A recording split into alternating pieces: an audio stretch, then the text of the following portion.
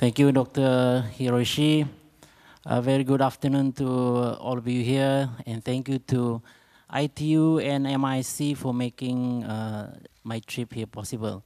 I'll be spending some time talking to you on the use of ICT in weather forecasting as employed by the Malaysian Meteorological Department.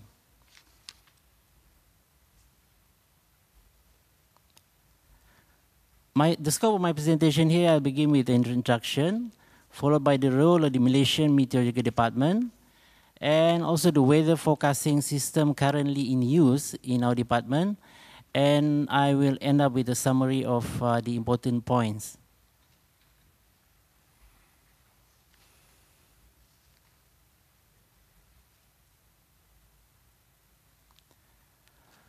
In recent years, there has been an increase in the severity as well as the frequency of severe weather hazards in Malaysia. And last year alone, in 2007, there were two major heavy rainfall events in Malaysia, which had caused floods, major floods to various parts of the country, especially the east coast states of Peninsular Malaysia, where the damages to infrastructure, the property, as well as the loss of livelihood were estimated to be in millions of dollars. And in view of the increasing number of hazards in Malaysia and also globally, there is an urgent need for meteorological services, meteorological departments, especially in also in Malaysia, to provide or to have a more efficient as well as an effective weather forecasting as well as early warning system. And there is also increasing demand from our stakeholders for us to really have an efficient and effective delivery system in order to reduce the losses or damages to properties as well to loss of lives. And of course, ICT is a facilitator for the establishment of such a system. I'll talk about some weather-related hazards that can affect Malaysia. Even though Malaysia is relatively safe compared to our neighbors such as probably Indonesia, Philippines, we are relatively safe from major disasters. However, there are some hazards that have the potential of affecting our country, and such hazards are in the form of windstorms, from typhoons. Even though we don't have, there has not been many typhoons that have direct impact or made direct landing on our shores. Nevertheless, typhoons which are in the nearby seas do have its impacts on the weather condition or the sea condition of our shores. And we also have floods which are worsened by the existence or the presence of La Nina. And we also do experience periods of prolonged droughts, period of dry weather, which is exaggerated or amplified by El Nino. And we also have impacts from storm surges and also haze or transboundary haze, also local hazes caused by local fires as well as fires from our neighboring countries.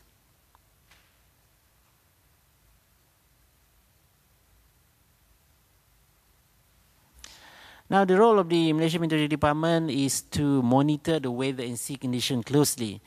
And from this monitoring activity, we issue forecasts as well as warnings to various clients, to the public as well as to the mass media.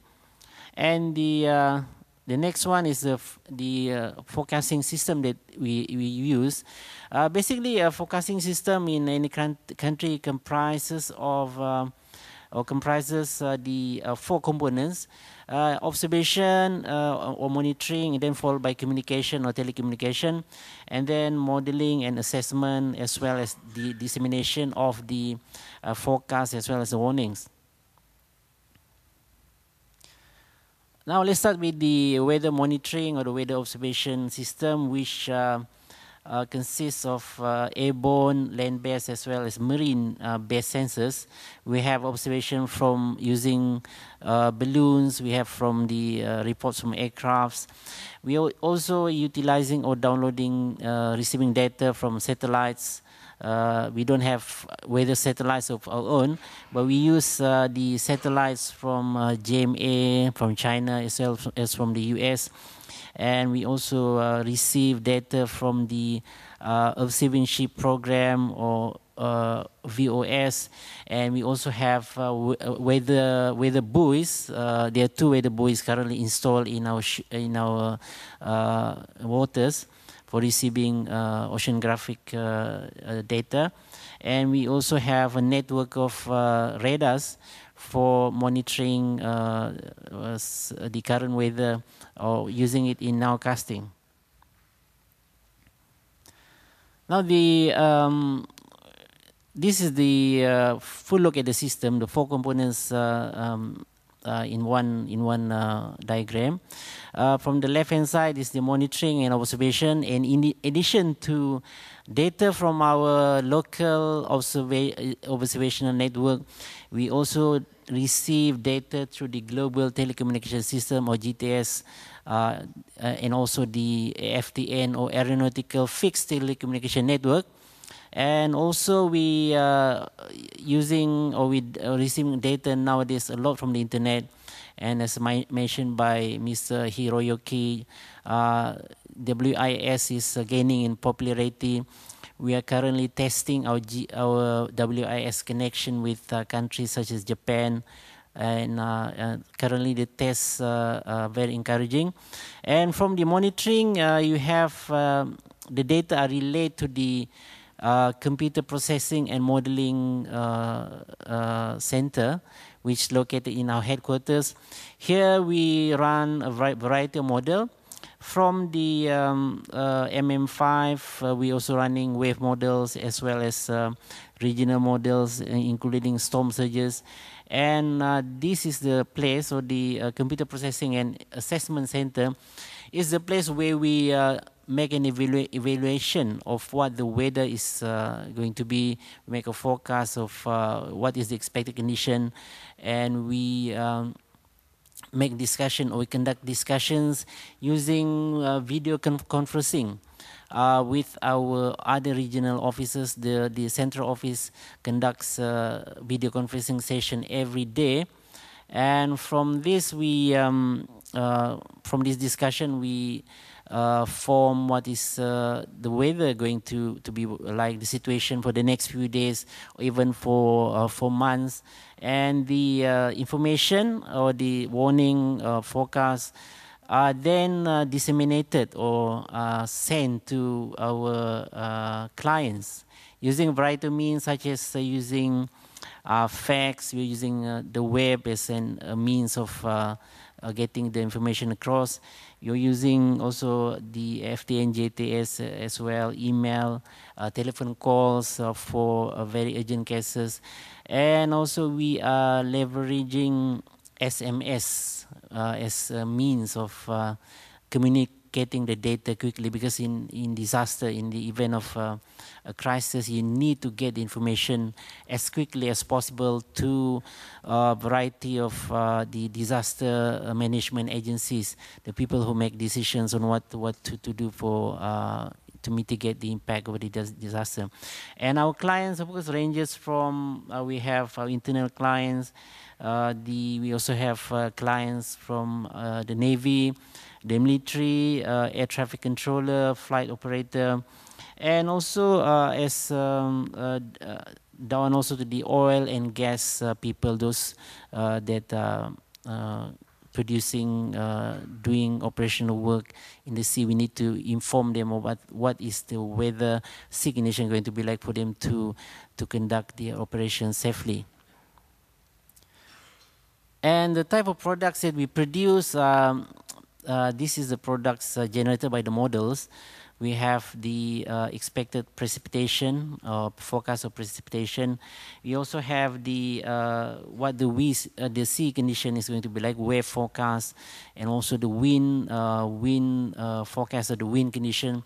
And also we use the data or use the maps generated by other centers such as NOAA and SEP to complement our own data or the maps that we generate ourselves. In concluding, I would say that ICT, the use of ICT should be encouraged. Especially the use of SMS and also web-based applications, because warnings and forecasts, they are updated very often in event of crisis. They are updated, and SMS and web-based applications have been found to be very efficient to achieve this. And also the forecasting system that we have must be an integrated system. It is an end-to-end solution, but currently there is still some lack of integration in the system. There's still a lot of manual input or manual intervention in the forecasting. We need to build a system which is fully integrated, and we are currently upgrading our ICT facilities to achieve this. And also on the human element side, on the human capital, we need to really develop the human capital because the system must be people-centered. It must focus on the people. The operator of the system must be well versed with the current technology of how to improve the system and also to operate it.